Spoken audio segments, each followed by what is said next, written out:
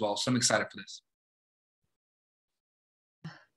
Excellent. Yes, I'm super excited. Let me see if I can share this screen and see what happens here. All right. Okay, does that look correct? Oh, wait a second. Actually, I want to make it in presenter view, but I don't want you to see presenter view. Can you see presenter view? No, you can see regular view. Presenter view is my thing only. I perfect. Oh yeah, no, I want to make sure. Yeah, I forgot that was you. Okay, perfect. So we'll get started then. All right. Hello. I'm Regina Marie Mills. I'm assistant professor at Texas A&M University, and I'm really excited to talk today on my talk on Otherhood and Mestizo Futurism and Marvel Spider-Man Miles Morales. I was really excited that Jalen Jackson yesterday brought up the game, brought up this, this character that's been like a huge deal, right? I want to start with Adelifu Nama, who writes about Black superheroes. And he writes that Black superheroes have frequently challenged conventional and preconceived notions concerning Black racial identity by offering a futuristic and fantastic vision of Blackness that transcended and potentially shattered calcified notions of Blackness as a racial category and source of cultural meaning. And so Miles Morales as Spider-Man rejects these kind of calcified notions of Blackness, like the idea that Blackness is kind of an urban experience of poverty and lack, or that Blackness is a monolingual culture. So Miles is an Afro-Puerto Rican superhero. If you haven't watched his movie or read his comics or played the video game, his mother is white Puerto Rican Rio Morales, and his father is a US Black American named Jefferson Davis, which I always think is super weird. He goes by Jeff Davis. He's originally from Brooklyn, though in his video game, he moves back to his mother's childhood home in Spanish Harlem. So in Marvel Spider-Man Miles Morales by Insomniac, players explore the ways in which Miles Morales' superpowers and his Afro-Puerto Rican identity reshape themes of Spider-Man to power and responsibility, right?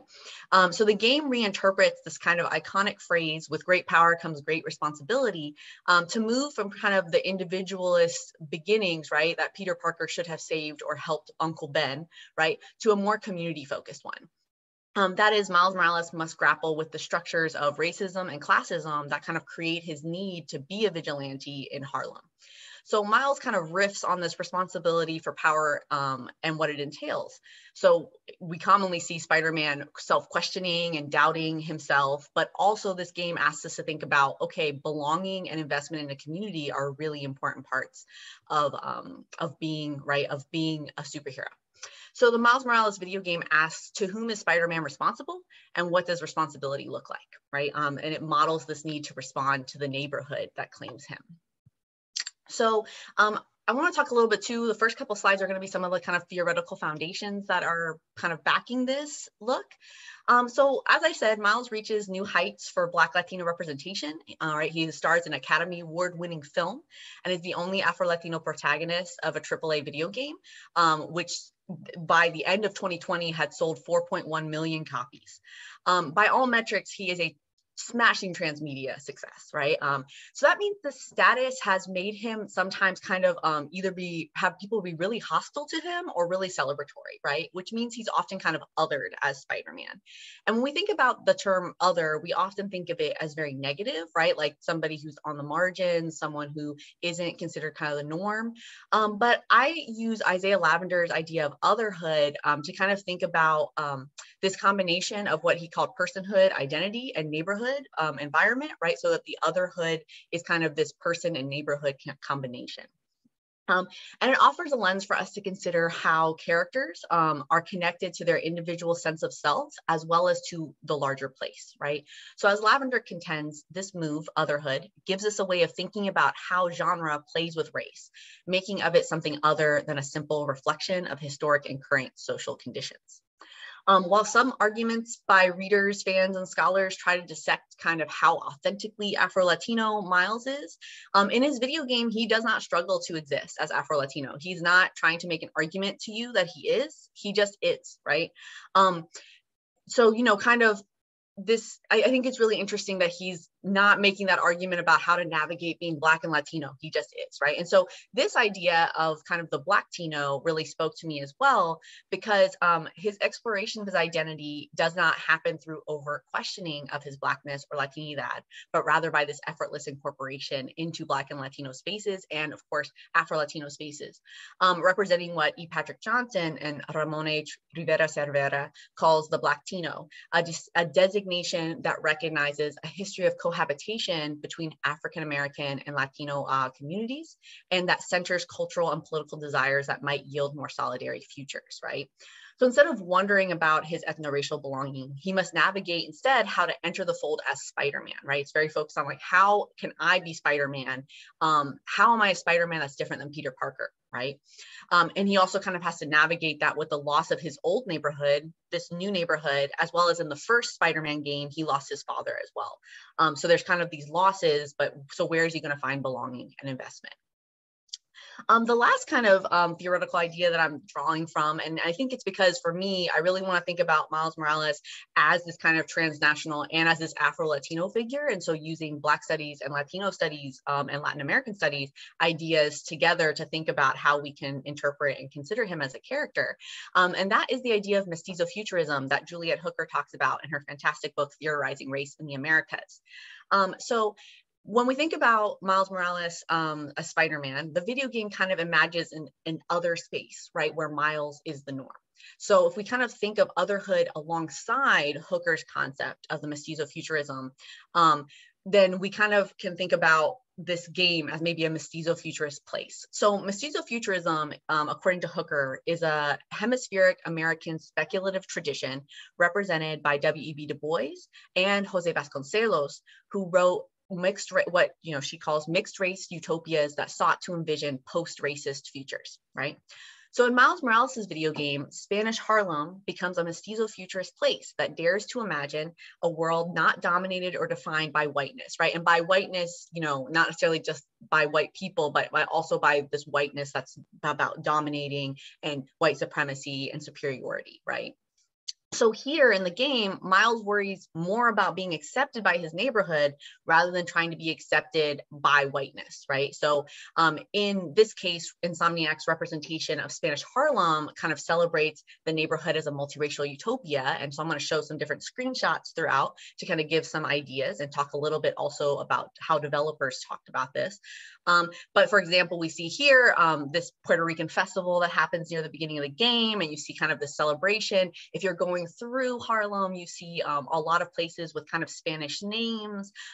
Spanish Harlem has this long history of not only being kind of culturally very proud of its Puerto Rican and Black roots, but also a political history of being proud of those things, from the Young Lords and their occupation of the church to, the kind of whole Puerto Rican independence movement that happened. So we can see this Puerto Rican festival that Miles explores near the beginning of the game. But the game also doesn't pretend like Harlem is this perfect place that has no problems, right? It's not without struggles.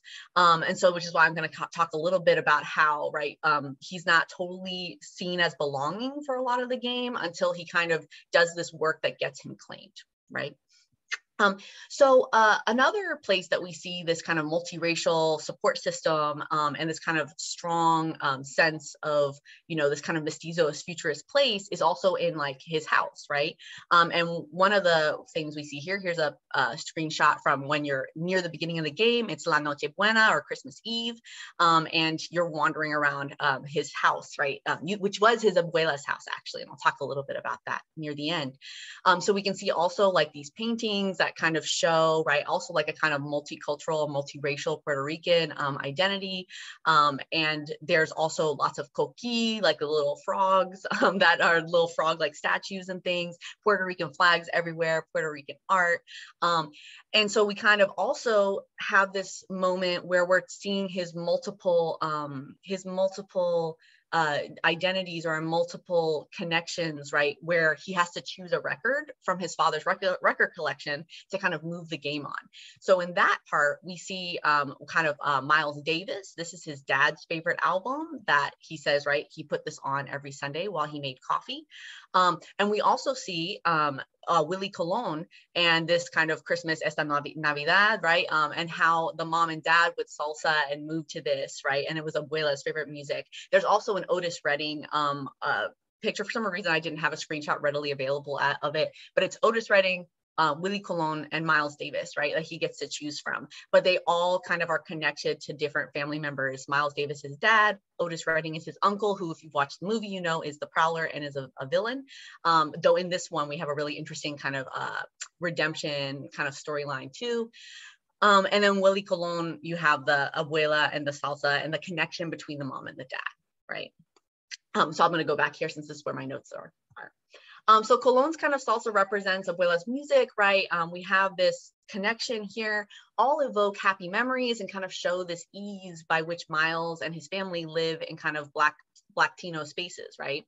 The player then gets to watch a cutscene after you've picked the music out where Miles, his mother Rio, his Korean-American friend Genki, and his Black Brooklynite friend Finn, who is also a kind of semi-villain in the game, laugh, joke, and feast, right? And these scenes occupy what Margot Crawford, in kind of her analysis of the Black fantastic in popular culture, identifies as a zone, as quote, the zone where Black people find a space to express love, happiness, and fantasy, right? So we have this like really fulfilling community, family and friend support community.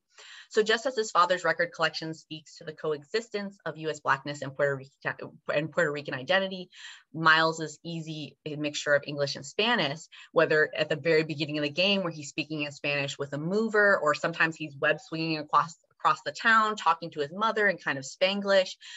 It's never represented as unusual or something that's kind of like outstanding or strange. Oh, sorry, I forgot that I had one other thing I want to make sure. So I'm gonna talk a little bit too about how in the game, so if it's never really seen, in the game, Miles must then find his place after moving from Brooklyn to Spanish Harlem, right? So since we have that grieving the death, Miles and Rio moving to Abuela's old apartment, his mom's running for city council, Peter Parker is going out of town, so Miles is gonna be the only Spider-Man in the city. And so the game kind of is also about like, okay, so now that Peter Parker's not here, what are you going to do? How are you going to define Spider-Man, right? But Miles' game takes place in a mostly Black and brown environment. Most of the characters, whether they're the extras that you kind of interact with or anything else, are Black. There's only kind of 2 white characters, and none of them that you really get to really see or connect with. So Peter Parker's barely in the game, and the villain is a CEO of Roxxon, and there's nothing made to humanize him because, you know, he's a pretty terrible villain guy. And so there's also no white character to which an imagined white gamer, which is what most people assume gamers are, even though there's research to show that in fact, Latinos might actually buy more game consoles, more games, and identify as gamers more often than white gamers do. And so there's nobody to relate to, if you will. So by existing in a space where Blackness and brownness is the norm, there's this other space, right? Whiteness isn't entirely separate from the game's concern, as Jorge Santos notes, in trying to fill the shoes of his white Spider-Man predecessor. There is kind of this, you know, assumption that we're kind of dealing with kind of whiteness and what is the model we have to aspire to for Spider-Man. But I think it's actually made pretty clear that Miles isn't trying to be a carbon copy of Peter. He wants to be a hero for the context he's in. So in this way, Morales must show his ability to combine the culture of Harlem and the standards set by Peter Parker, kind of the real Spider-Man, which is often how he's talked about in the beginning of the game. And so that I think is really interesting. So one of the ways that happens is actually by adapting the spider suit that happens. So when Miles receives his first spider suit from Peter Parker, it seems to be a kind of earlier prototype. And you can see that it's not the most impressive one. It has little knee pads on it, right? It looks like it's one that you probably could buy at a Halloween shop in a certain way. It's not super impressive, and it looks exactly like a kind of low rent version of Peter Parker's. But when he wears that, he's kind of literally stepping into Peter Parker's shoes, right? Trying to be a substitute, not his own hero. So in the mid game, Miles designs alongside his friend Genki his own spider suit as a statement of self-discovery, which you can see here. The suit's blackness is a kind of surface call to his Black Latino identity, right? It is Black, literally like him. But it's also what Margot Crawford would call kind of the substance of surface or radical superficiality, right? While seemingly a superficial change, the surface reflects a deeper reflection, exploration of his identity and his values, right? And I kind of just like how Crawford talks about this too. Like, you know, she's not talking about Miles Morales, but clothes in general, where she says it's easy to feel the exhilaration of putting on new clothes that make one move through the world with a new sense of style and self-determination, right? So in a very like concrete way, the player is excited to get new gear, but also knows that this new suit is a claim to self-determination and awareness of what it means to be a Spider-Man in a Spanish Harlem, right? However, his new neighborhood, while not hostile to him as the other Spider-Man, isn't willing to claim him as their own yet, right? He must prove himself and be claimed. So Haitian-American writer Evan Narcisse, who was a writer consultant on the game, a narrative consultant, said he wanted to represent Miles's journey to become, quote, woven into the fabric of Harlem rather than a hero on the margins. Narcisse adds, to know that you're part of the fabric of that society that you're growing up in, that you're not outside on the fringes like we get told so often as marginalized people. They are actually part of the fabric of that city, makes you feel connected to it in a deep way, especially when that connection is a counter narrative to the prevailing societal attitudes about Black people specifically, right, end quote. So while the PlayStation 5 video game explores Miles's own discomfort as the other Spider-Man, the game moves him towards feeling more included and protected by the people of Harlem, for whom he becomes their friendly neighborhood Spider-Man. And the creative team also developed the game around this theme of adaptation. And so at the narrative level, right, we find this thing of finding belonging in Harlem, but at the level of game mechanics, Marvel Spider-Man Miles Morales is also an adaptation, quite literally, of the PS4 game from 2018. So we have the same swinging and fighting mechanics, as well as the quick time events, right, where you have to press buttons in a particular rhythm in order to continue the game's story, which come directly from the Peter Parker Center game. But we also have these kind of remixed or newer adapted mechanics, right? The introduction of Miles's special brand of powers, his bioelectricity or venom power as it's called, and his invisibility. In addition, as a remix kind of superhero, Miles responds, how he responds to wrongdoing also reflects his realities of Spanish Harlem's history with the police. So if you ever played the 2018 video game, one of the ways that you found out about crimes was literally to hack into the NYPD's major surveillance system. And basically you were surveilling the entire system using these really kind of problematic, right, Oscorp, NYPD combination work. But Miles doesn't do that. In fact, what he has an app that he has people kind of sign up for and he answers to. So they kind of work around the police entirely, right? And there's even parts where he feels like he can't go and ask the police to help with investigations. And instead he'll use his invisibility to find out clues and you can't be seen by the police while you're trying to do it, which is different also than the other game. So I think it's really interesting that this kind of starkly contrasts with Peter Parker's method of tracking crimes, and maybe even says something about like how his experience as a racialized teenager in New York would be different and might make him have a different relationship to the police than Peter Parker would. So at the end of the game, and it's kind of the last thing I want to look at, Miles's actions in the game's finale allow him to finally be claimed by Spanish Harlem, embracing the mantle of the other Spider-Man. This moment of acceptance is represented by an act of mutual protection. So when there's this huge explosion that happens and Miles Morales like up in the air and he falls down and he's like tattered and torn and his mask is off. And so when that happens, several of the residents of Harlem see him unconscious and without his mask. And all these reporters are trying to rush to the scene to see Spider-Man unmasked.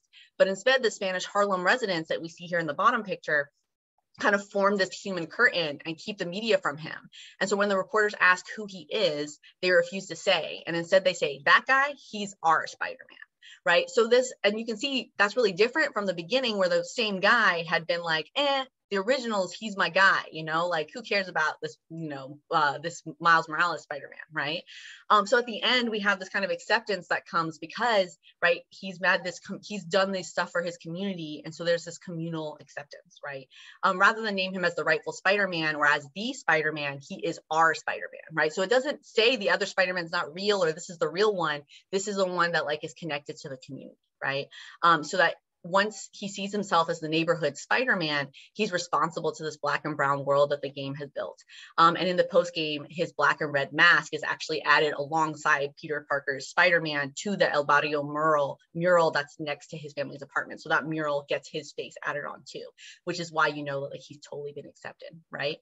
This is actually part of a longer article I have forthcoming in the Black Scholar on Miles Morales and thinking through kind of Black Afro-Latinx literary studies ways of thinking about him.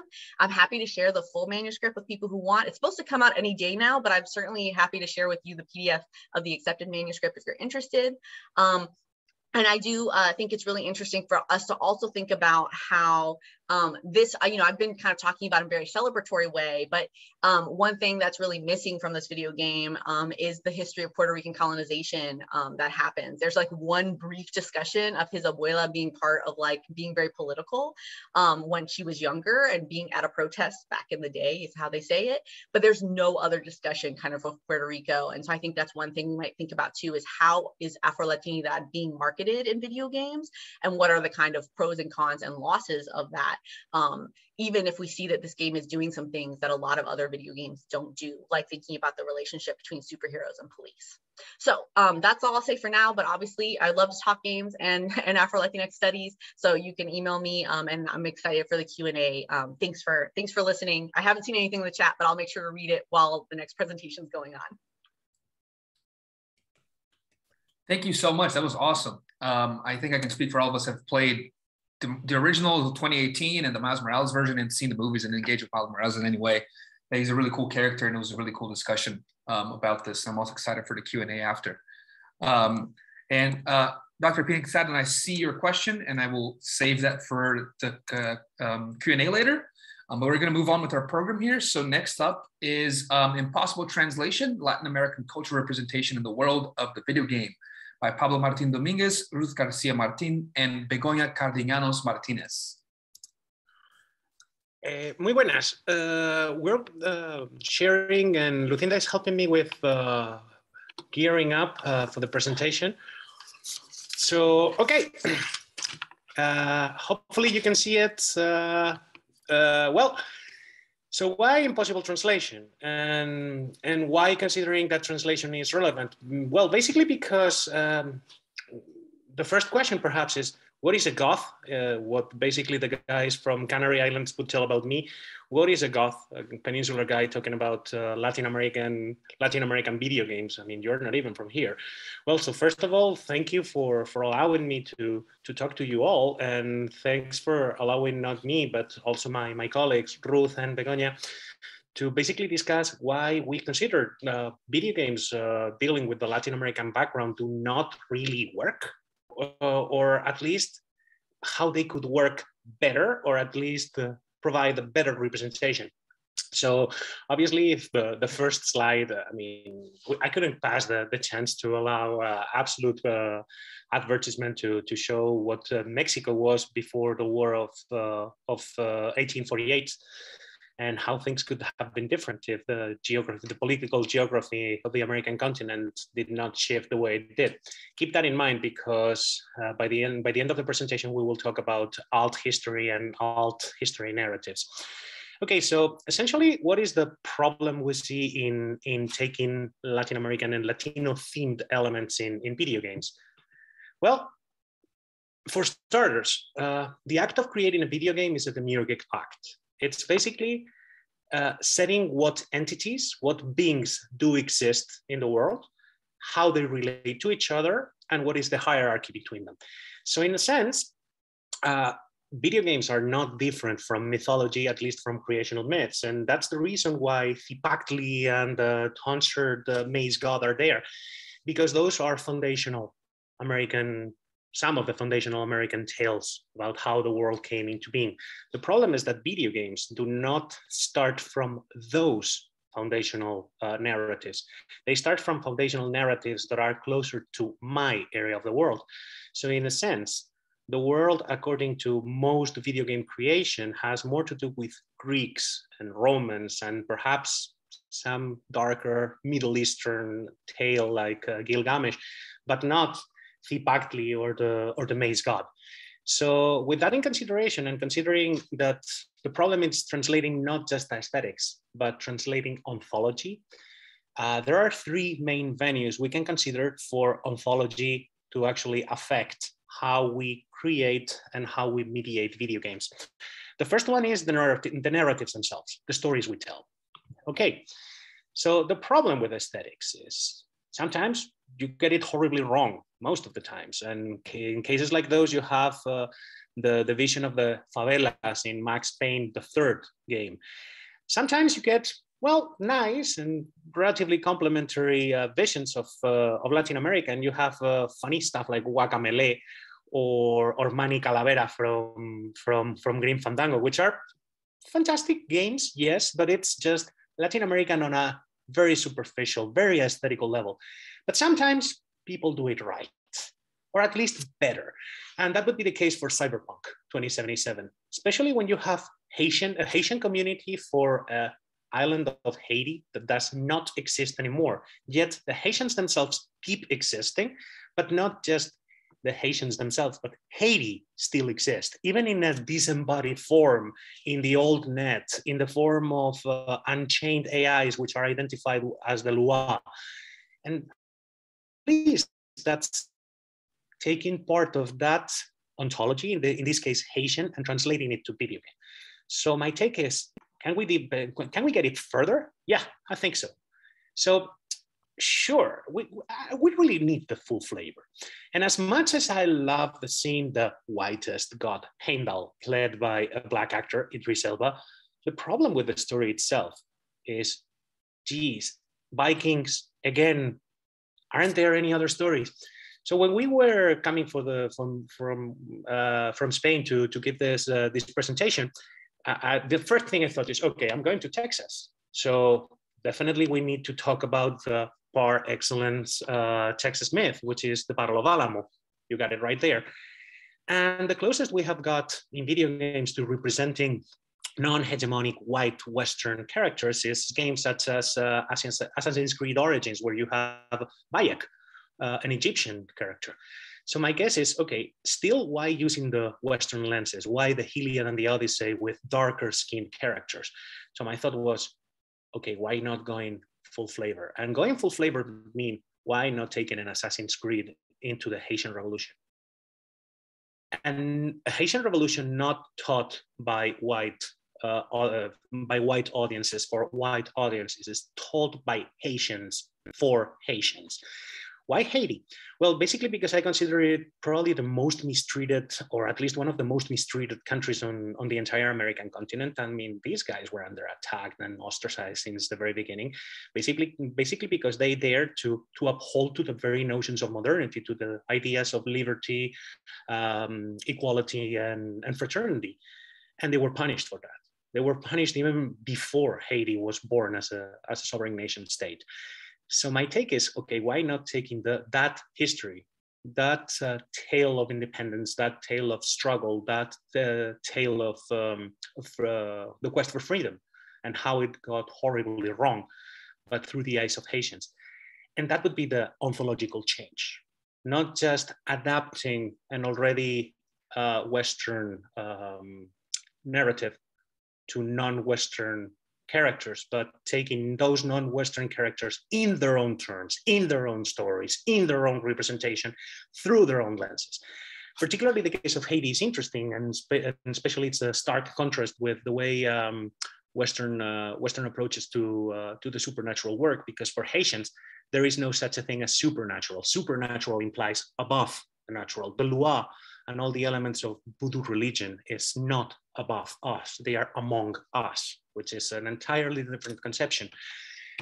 From that very notion, I think it's one of the many potential stories that we should be telling, instead of making more diverse Western stories. The idea would be making more diverse stories, period, not just Western. But there are other venues we think that these elements can be tracked, not just the stories themselves, but the storytelling. One of the most interesting elements and the most interesting developments in the last 10 years is the fact that video games do not have to be linear, do not have to be read from cover to cover as a book. And we have seen that in Japanese video games such as Final Fantasy VII, where you can basically backtrack and replay an intermission which plays and happens at the same time as the main game. Some others, and this game will be taught in more detail in the next panel, Blasphemous, which is a Spanish creation, a really, really interesting video game, or games that allow you to make your own misadventures and make your own mistakes, such as Disco Elysium. So yes, we have demonstrated that it's possible to tell tales in a non-linear way, but why do we go to so further places when Latin American storytellers are the actual masters of non-linear narratives?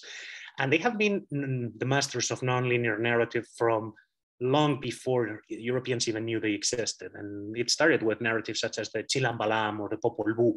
And today we have authors like Iñárritu. We also have writers like Cortázar, like Gabriel García Márquez, and it really shows in beautiful games such as Mulaka. Mulaka is a game based on Tarahumara mythology that essentially takes their ideas of how the world works, what there is, and how beings relate to each other, and turn that into an adventure game with very cartoony graphics, which are otherwise absolutely beautiful. So basically it integrates a worldview, not just as an aesthetic point of view for a video game, but as a video game mechanic itself. So we were perhaps fantasizing about something that would relate to Disco Elysium, but perhaps set in the city of Juarez, and it would be a film noir that would not play linearly, and perhaps it could resemble at some point the books of Chilambalam. So it can go to the future, to the past, back into the present. And it's not just a replaying value, but actually every time you go back and forth, you discover new plot elements. And perhaps this is idealistic, but it has been done in films, and Latin America has shown time and time again that non-linear narratives are perfectly possible and actually desirable.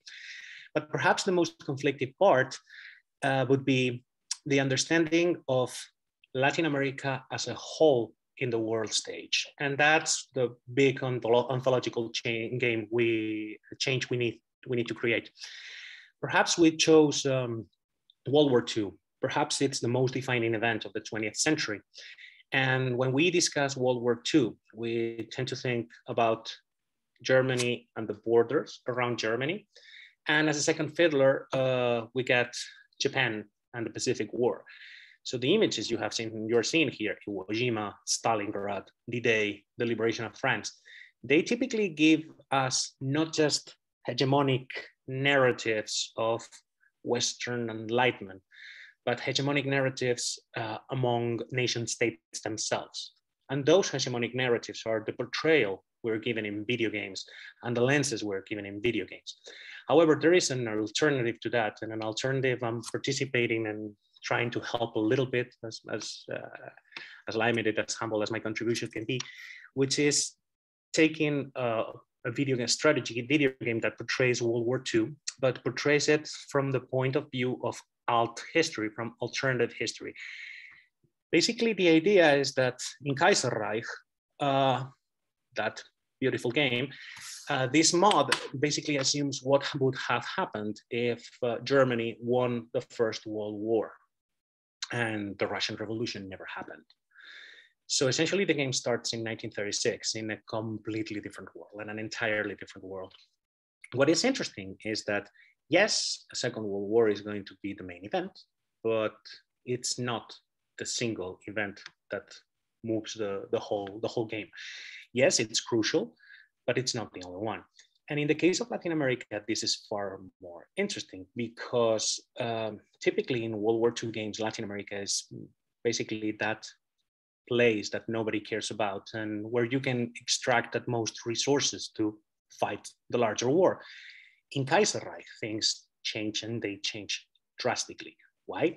Because the developers of this mod have done huge research on the social, political, cultural movements that were going around Latin America, and they created a completely different background, a background where Latin America along with other places such as China or even parts of Africa, were not the crucial colonial area of the world where things happen to them.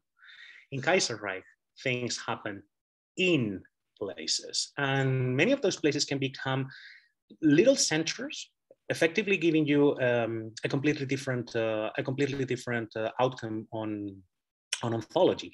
Basically, it creates a completely different in the sense of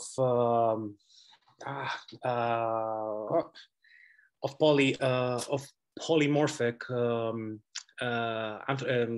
ontology, where there is not just a single cause or a single source for things to exist. In that regard, it's interesting because it follows the theories from Walter Mignolo, from the dark side of modernity, portraying that modernity has been historically a force driven by European and by Western nations, but it doesn't have to be that way. And there are alternatives to modernity and other forms of modernity that can be effectively implemented from understanding the world and geopolitics in a completely different way. In fact, this idea leads to what Enrique Dussel calls transmodernity, the idea that to transcend modernity, the criticism created by postmodernity is not enough, because that's essentially a Western thought criticizing itself. It needs to recover and look at the larger world to reintegrate larger and bigger elements from that world. And effectively what Kaiserreich does is that it pays attention to those stories that happened around the time of World War II, or perhaps never happened, but could have happened. And in the slide, you can see some of the most interesting cases, such as Francisco Villa leading Mexico, like Sandino leading Nicaragua, like the Argentinian civil war between the anarchists of Patagonia and the government forces in northern Mexico, like Marmaduke Grove proclaiming the Socialist Republic of Chile, like the militias from Argentina going around. And there are so many more cases, such as Peru and Bolivia becoming a unified nation, Central America becoming a unified nation, or not. So effectively, Kaiserreich creates a completely alternative ontology where modernity is not necessarily tied to a very specific and narrow pattern of what is modernization, nor the center of the world is tied to just Germany, even if, again, it's a crucial element. I mean, the world war is going to happen again, but it doesn't mean that the rest of the world freezes over and stops playing. And perhaps that's the most interesting aspect of video games, because they allow realities that could have happened happen again. And when I was writing and researching about that, I couldn't help but think that perhaps that is one of the venues where Walter Benjamin was thinking about when he thought about his idea of revolution, which is not the vindication of the future, but the vindication of the past, the resurrection of the past. So for him, would be taking what he calls the tradition of the downtrodden, all those pasts that could have happened but never happened, and eventually making them true.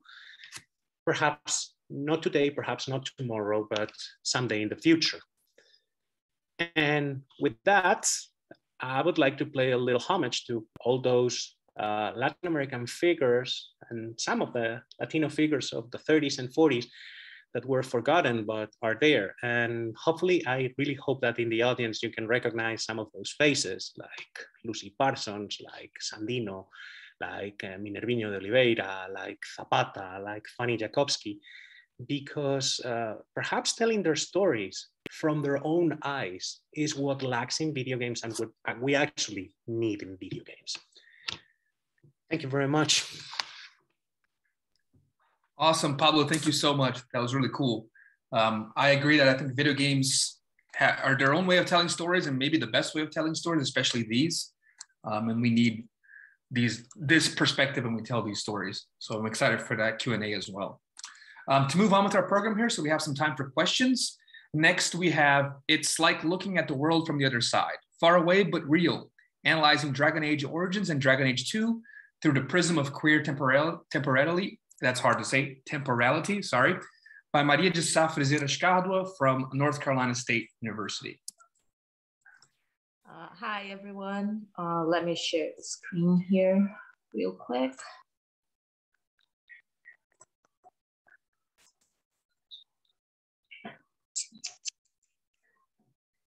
on, this is my toy computer. So, hello, thank you for the opportunity and for my friends and family to be here, colleagues here seeing me today.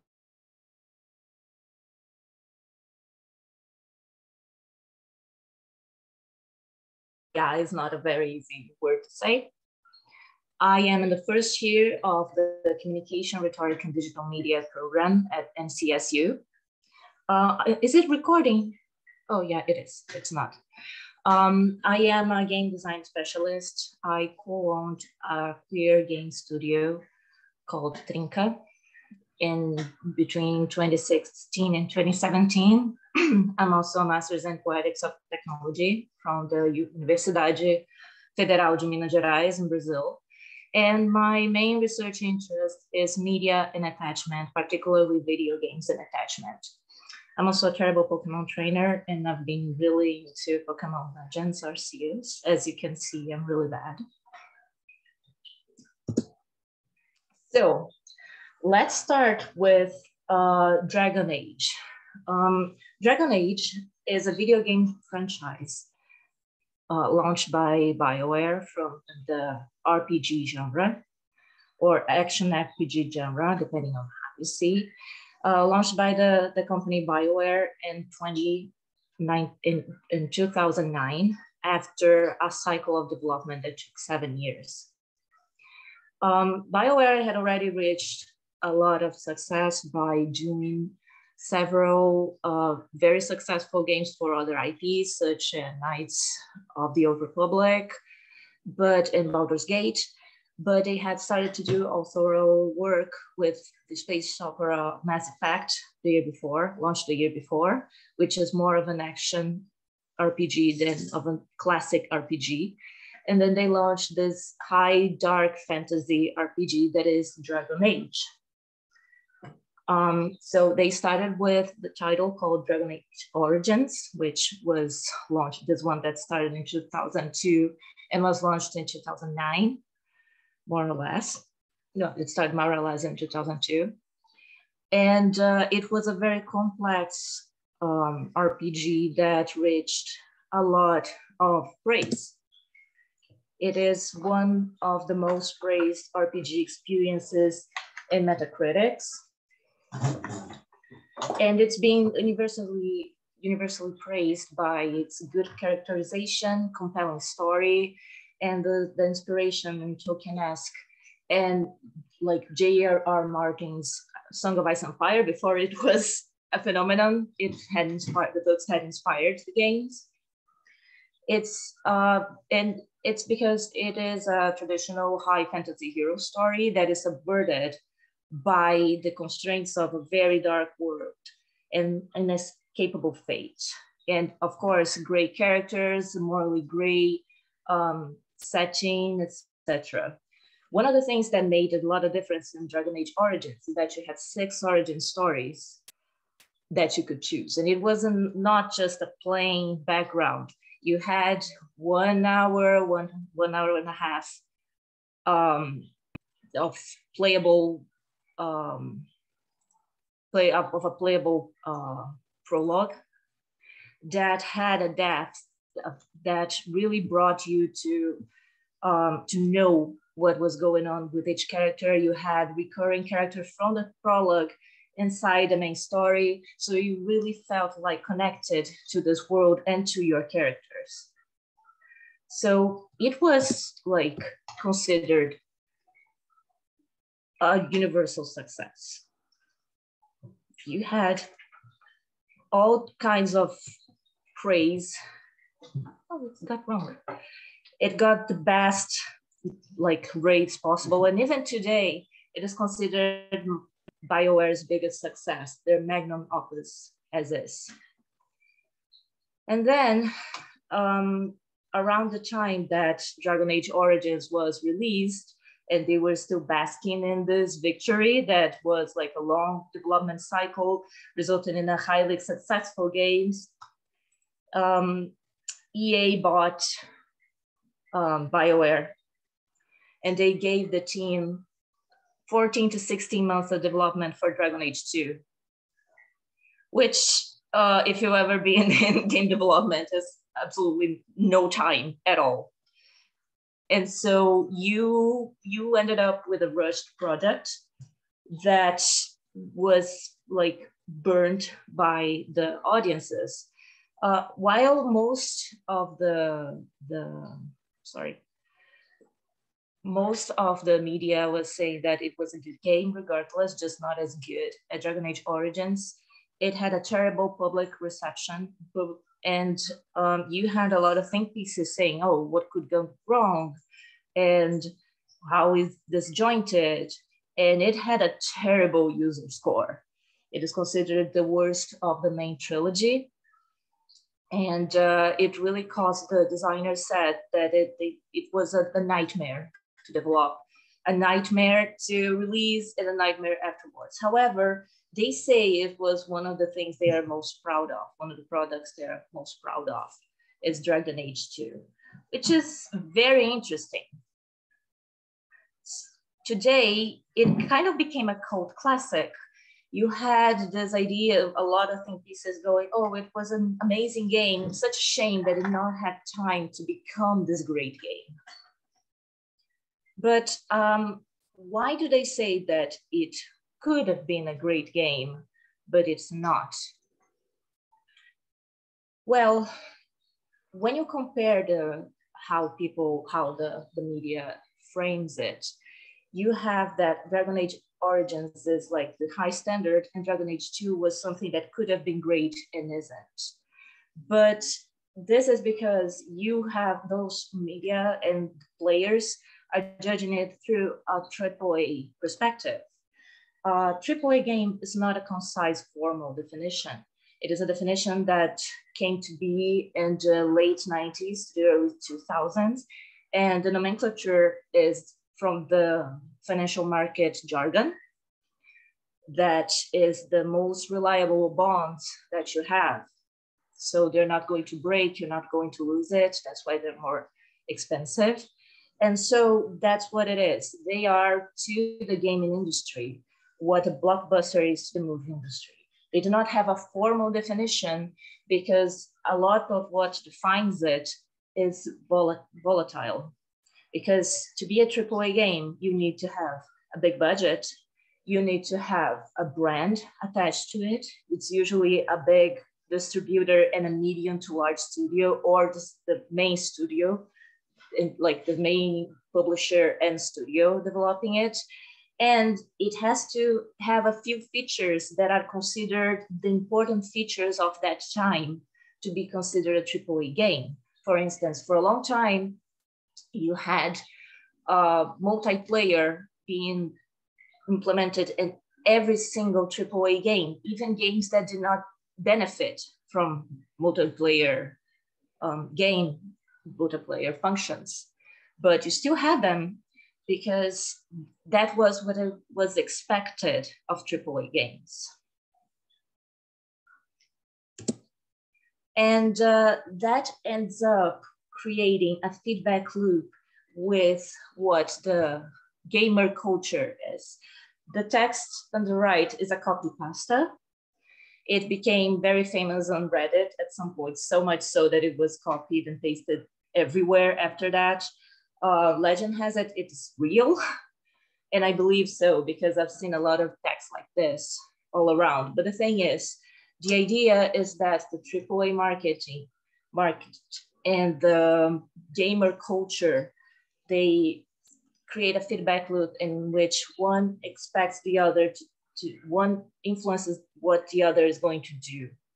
The idea of gamer as an identity came upon around the same time as AAA came upon. So because gamers are people and values and ideas and perspectives change, that is going to influence what the AAA industry is going to do. And the AAA industry is going to try to indulge and to take risks based on that audience is going to consume. So there is a worry because it's a big budget game, you absolutely need to have a return. I'm sorry for my cat crying in the background if you can hear it. he is like that and they cannot control him. However, what I am proposing is that what if we can understand AAA games outside of that idea, that mainstream idea that is reinforced by what a game culture is and what games are supposed to be? What if we can produce, observe, and enjoy games in many other ways that are not that way? What I'm proposing is observing AAA games through the logic of queer temporality. So here we have a part of Judith Jacques Halberstam books, in which it says, let me see, because it's covering the bar is covering it. I have to cheat by looking here. Queer uses of space and time develop, at least in part, in opposition to your institutions of family, heterosexuality, and reproduction. They also develop according to other logics of vocation, movement, and identification. If we try to think about queerness as an outcome of strange temporalities, imaginative life schedules, and eccentric economic practice, we detach queerness from sexual identity. In this book, this group, Queer in the Queer Space and Time, which is from where I based my research, the queer way of life will encompass subcultural practices, alternative methods of alliance, forms of transgender embodiment, and those of forms of representation dedicated to capturing these willfully eccentric modes of being.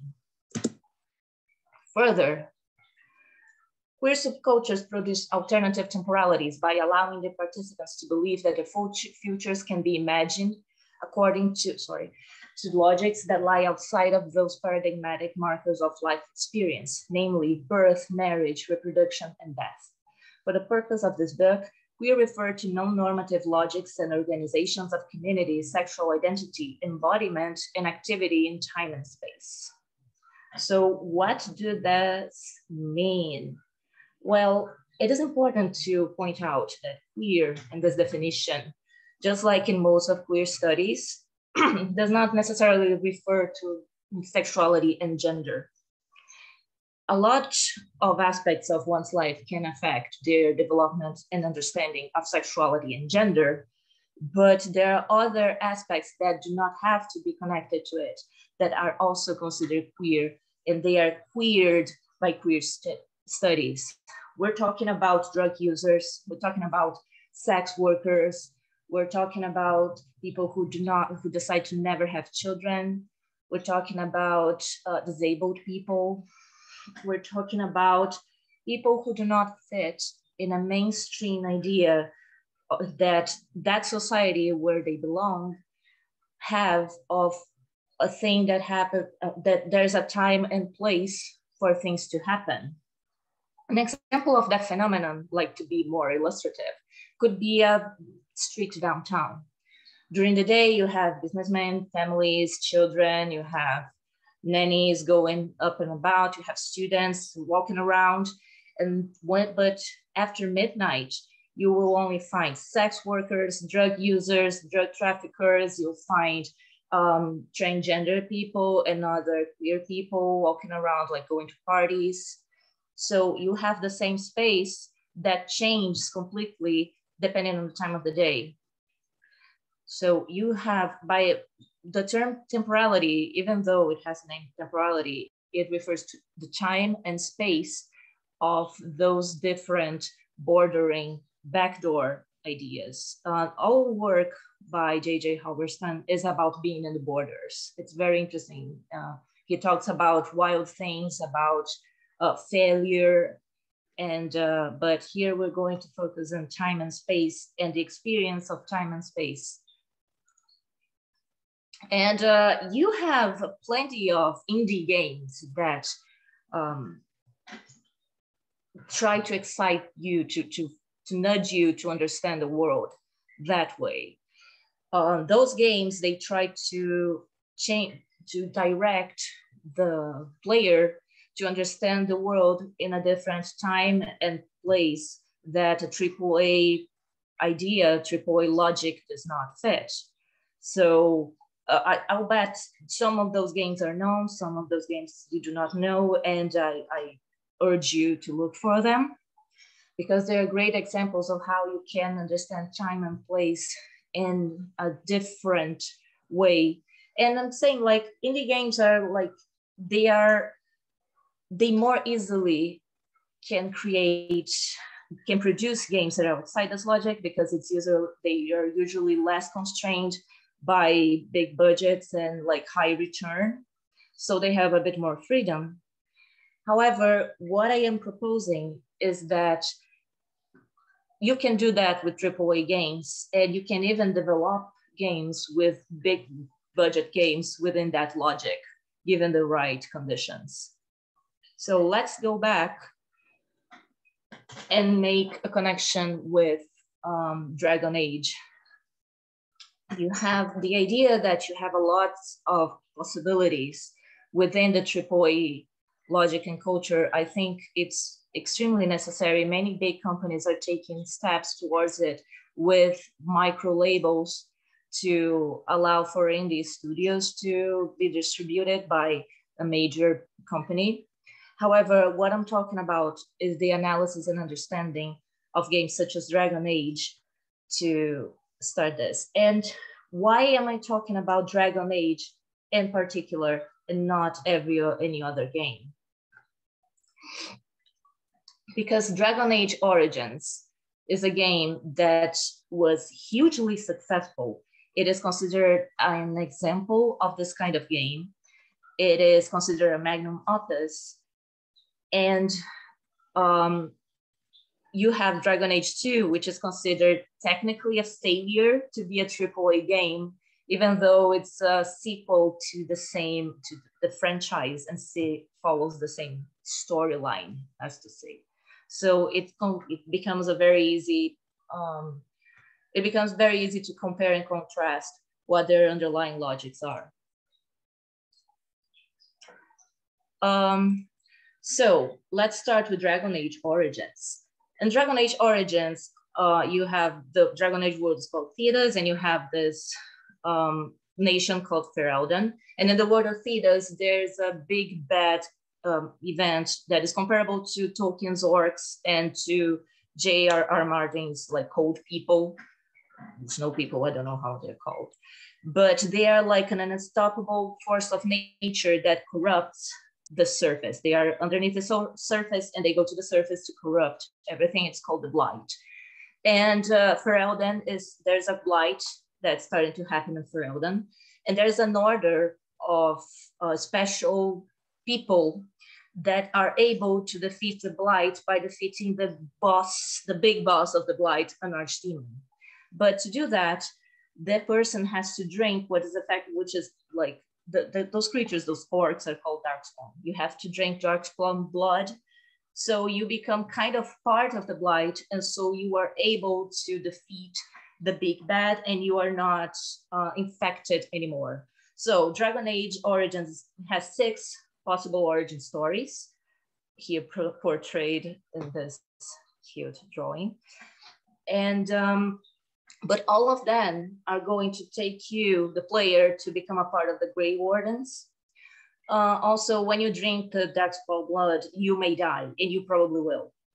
You end up surviving, but right after that, the entire Grey Warden order is destroyed through a betrayal. And in the end, only you and another rookie warden are left.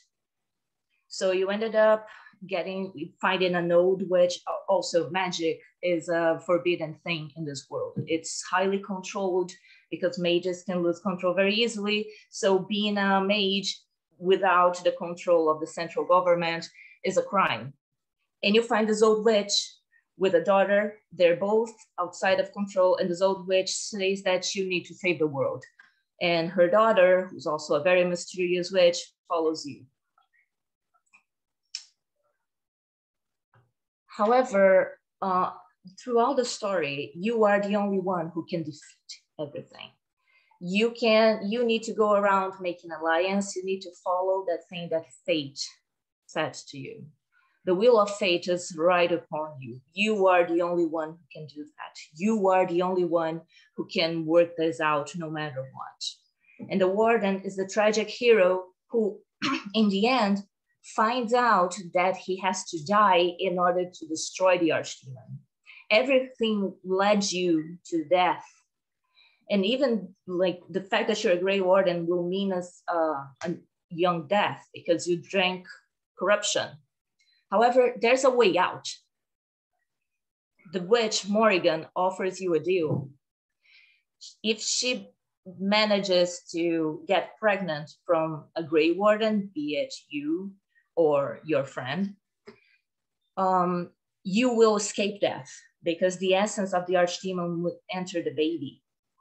But that's not the right thing. This is a mystery. This is something that she's not going to reveal what it is. If you do that, you're going to break what Grey Wardens do.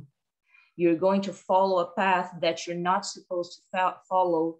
You're going to give power to a witch that you do not know who she is. You're going to give control to someone that is outside. Hey, Maria, I'm sorry to interrupt.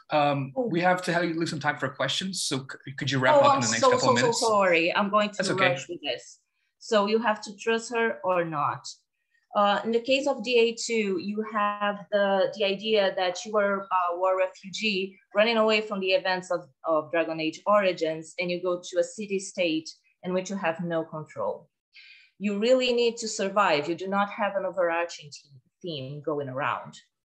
So the big thing is that you start losing your family, you start losing your friends. All you need to do, you come from a very okay family that has a secret mage in there, so you are going to be persecuted no matter what. And if you are, you go to a place where it's they crack down on mages very hard. Crime is rife, there's a lot of death, and you can do anything but to try to survive in this place. Everything about Dragon Age 2 is about going outside of the norm and going outside through the lateral sides and living in the borders always. You take on responsibilities there because there's coin, there's rewards for you, not because you are destined to save the world. The world never has anything for you. You have a few mechanic and dynamic situations that probably were developed by intention and constraint. However, they end up becoming a signifier, end up signifying this leaning on a more, how to say, wayward way to play the game.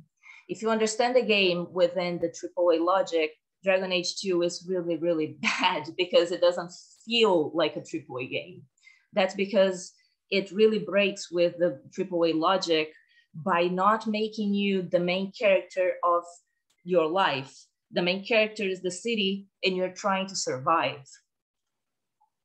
In conclusion, I'm not trying to say that every game is supposed to be read through Queer Temporality, but what I say is that there's a strong, I believe there should be a stronger movement to understand AAA games through ideas that are not controlled by the mainstream idea of the market and of the main opinion of gamers.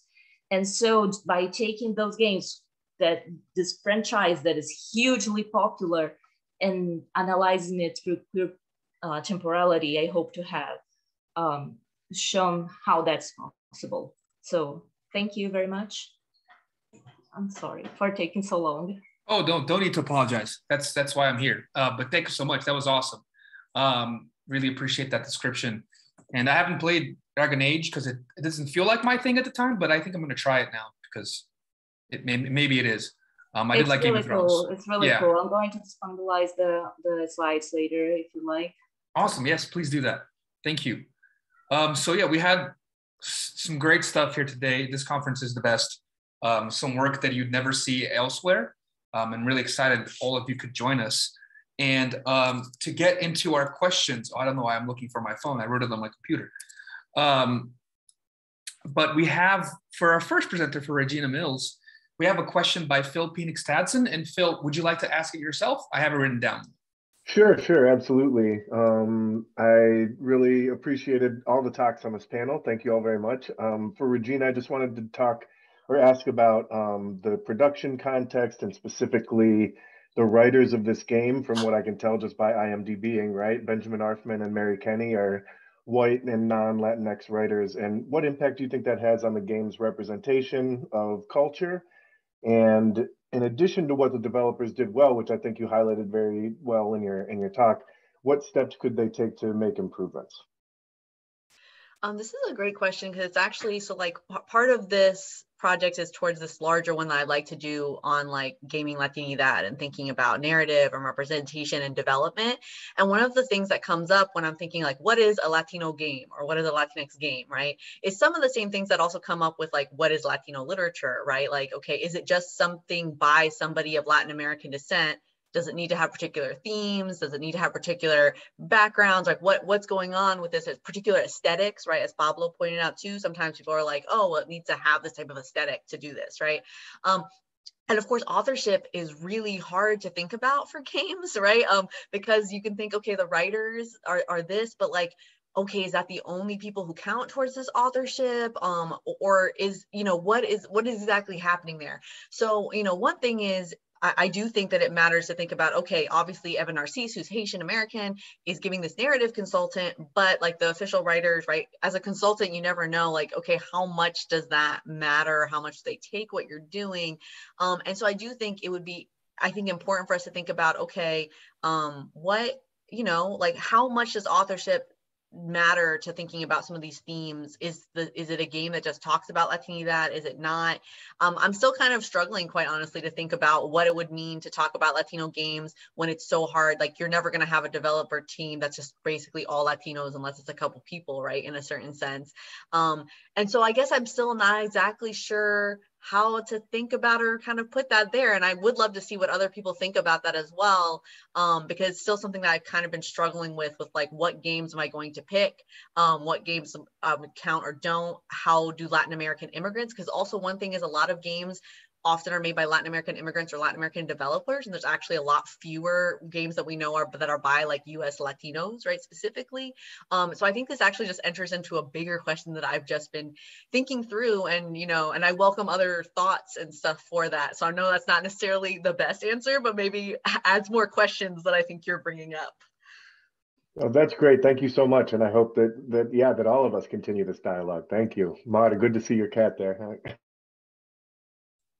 Yeah, don't worry about not controlling your cat. No one can. They are their own thing.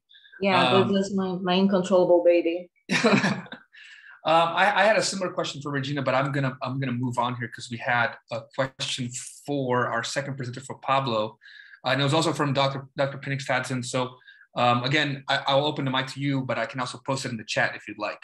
Sure, that would be great, because I think it's buried pretty deeply there somewhere. But Pablo, I really appreciated your talk and all of the ways that you tied in philosophy and cultural studies and things.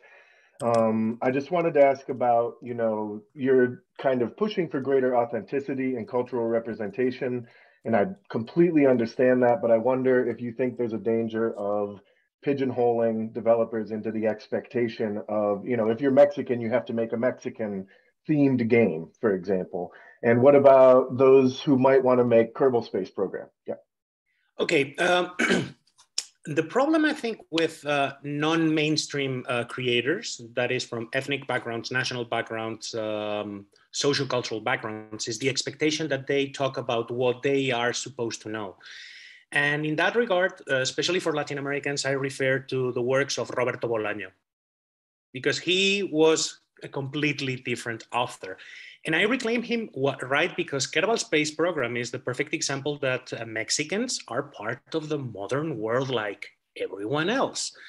My call is not just for more cultural authenticity, it's just for making serious cultural authenticity. Let's say that you're taking games such as Hellblade, Senua's Sacrifice, which is beautifully crafted, beautifully constructed, and beautifully researched. And it happens to deal with Albanaich and Viking mythology, and it's well made. Well, if you take themes from Latin American culture, have the same respect for the source material. And that doesn't detract from the fact that, okay, you're Mexican and you want to write science fiction about ancient China. Great, of course, absolutely, do it. But if you are going to do cultural representation of any kind, at least play the same respects you would for Romans, Greeks, Vikings, Middle Ages, Muslims. And that's especially true even for the case of Haiti, because voodoo has been represented time and time again in the most non-flattering way possible. And my guess is, okay, if you represent Christianity in all its forms, Protestant, Catholic, Calvinistic, whatever, Islam in a really respectful and informed way, play the same respect for voodoo or for any indigenous religion. So my call is, if you are going to represent a culture, put resources to really research and represent the culture. But that doesn't detract from the fact that if you want to do something else entirely, like Rock of Ages, which is a Chilean game, by all means, go ahead. But the tone is completely different. It's basically a big, massive joke. And for big massive jokes in the venue of the Dussel's transmodernity, I think it's not just good, but desirable that Latin Americans give a glimpse and sometimes a joyful glimpse of European Middle Ages. And honestly, it's refreshing. It needs to happen more often. Thank you so much. Fantastic answer. And I love Rock of Ages too. Yeah, awesome. Thank you. To go along with that, I posted a link in the chat for Dr. Christopher Bell's research. He is a scholar at Colorado Springs of cultural representation, but he actually had a TED Talk that got picked up by the actual TED website, and he is now one of the heads of diversity at Pixar. So he talks a lot about how we do these cultural representations, and he worked a lot on Soul. So he has some good resources there for us to look at that kind of stuff. Like what Pablo was saying, if you're going to do any sort of representation, put the resources into it. And that's kind of what he advocates as well. We had a question from Jack, and he's no longer with us. And I mean in the chat, not in life. But his question was also for Regina Mills. And he said, and it's similar to to Phil's question and to mine as well. So what is the line where playing as a black video game protagonist becomes a form of cultural appropriation?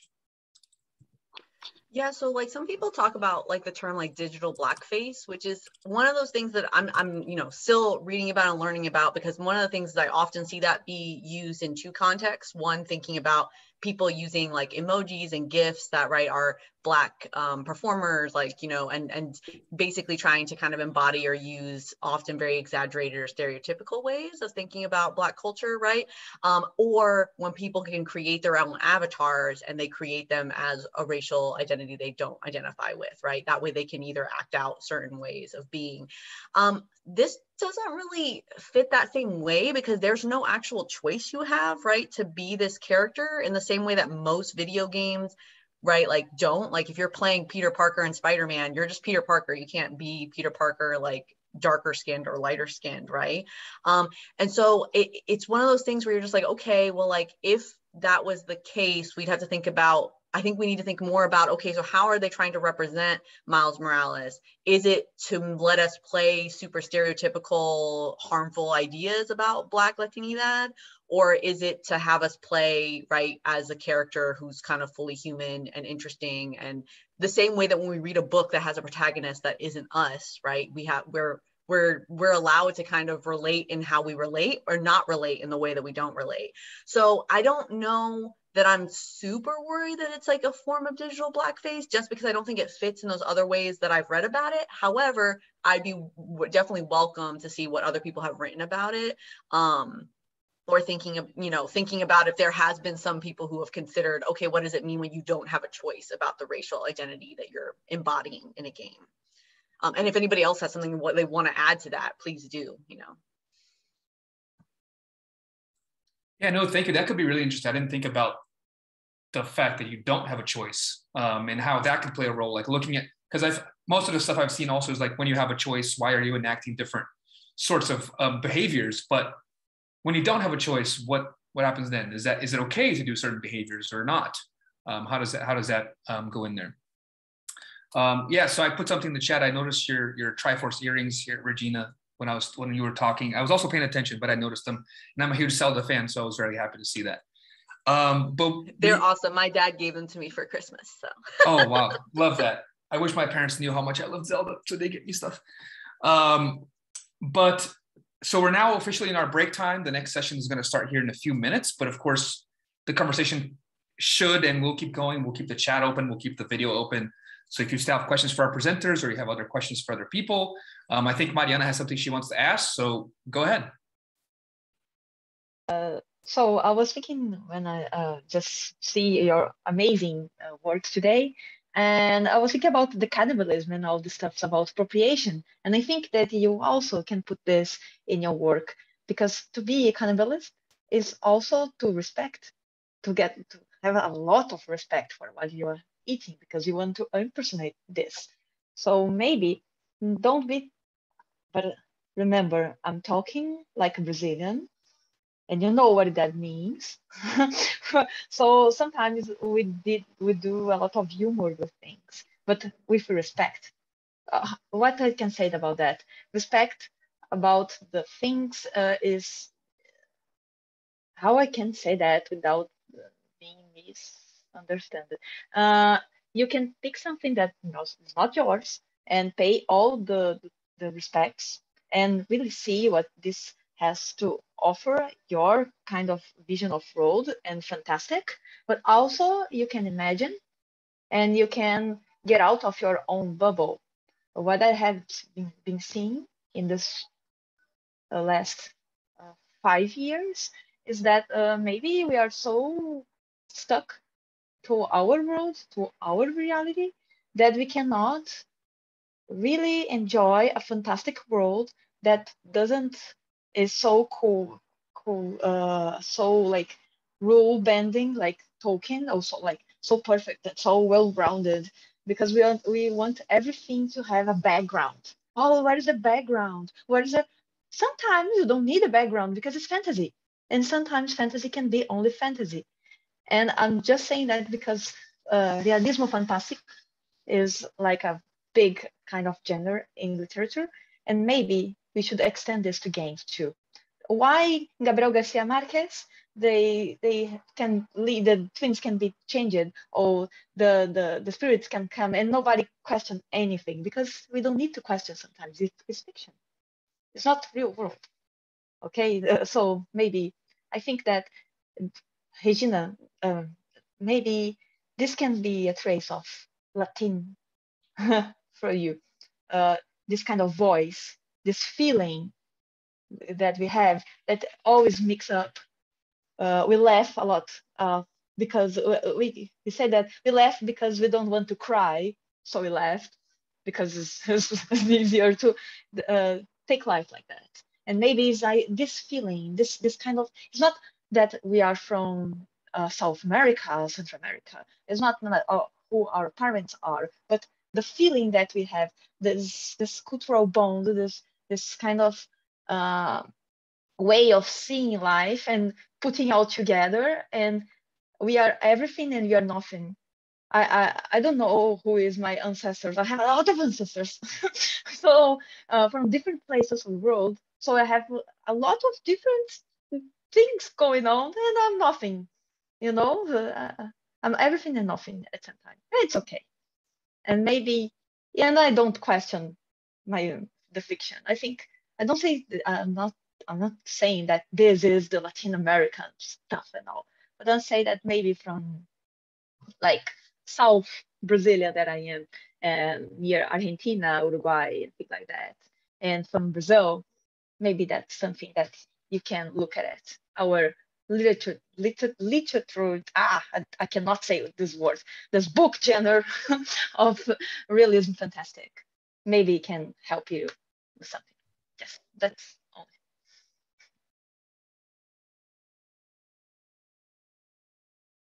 No, I totally think you're right. And I was just putting, I think that like sometimes it doesn't have to be, and in fact, that's the thing too, is that like, there's a lot of Latino game developers that are making games that aren't like Latino theme, right? Because one thing is we think these are the only things that Latinos write about or think about.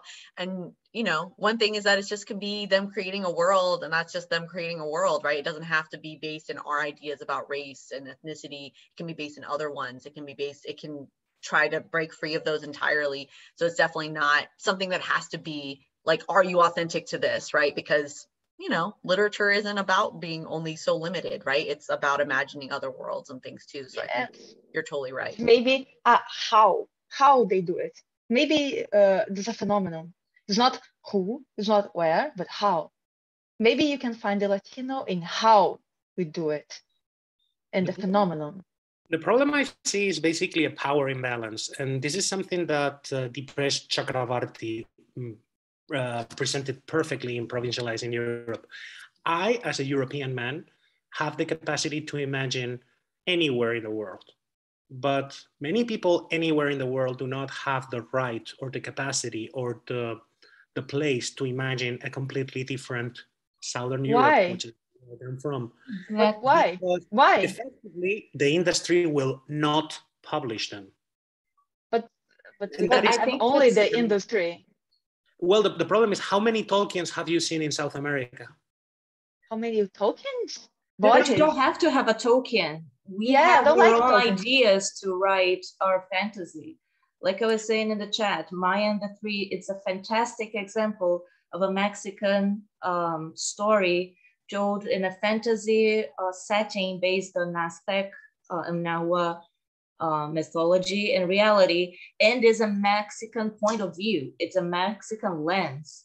Like the entire, this is not like Disney is, my cats, like Disney is doing a Mexican story.